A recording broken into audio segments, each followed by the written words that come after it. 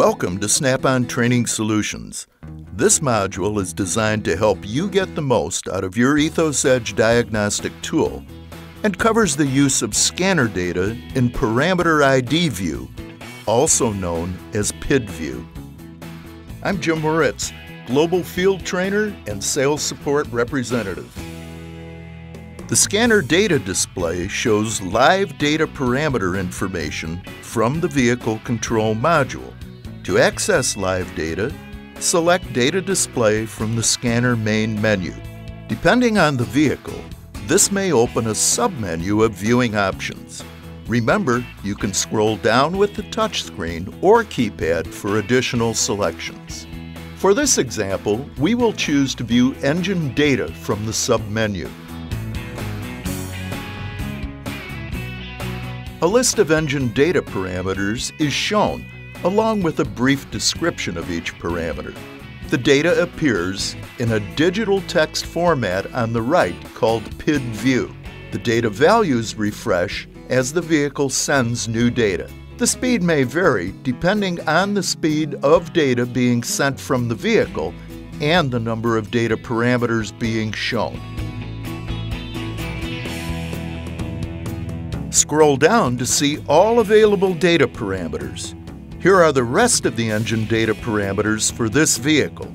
The data is continuously recorded for all available data parameters. After 4,000 frames are recorded, new data is recorded and overwrites the oldest frames of data. The pause icon indicates live data from the vehicle is being displayed. Selecting the pause icon stops data collection and freezes the data display for closer examination and review. When viewing paused or recorded data, the left and right arrows move forward and back one data frame at a time. Holding down an arrow accelerates the movement. The position indicator or slide control can also be used to navigate to any part of the recorded data. You also have the option to clear the data buffer and start over.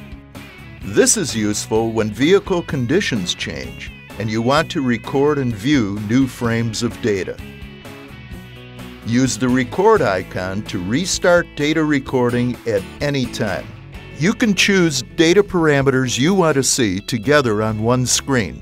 Just highlight any parameter and select the lock icon to lock it on the top of the screen. Scroll down and lock to select additional parameters. This enables you to see relationships between data parameters. Simply select the lock icon again to unlock a parameter. The Custom Data List function gives you even more power to customize the view. Selecting the Custom Data List checkmark opens a menu for selecting parameters to display. Checkmarks to the left of the parameter description indicate which parameters are selected for display. Here we see the Select All icon. Use it to hide or display all the parameters. Touch to deselect all data parameters in the list. Touch a parameter to add it to the custom data list.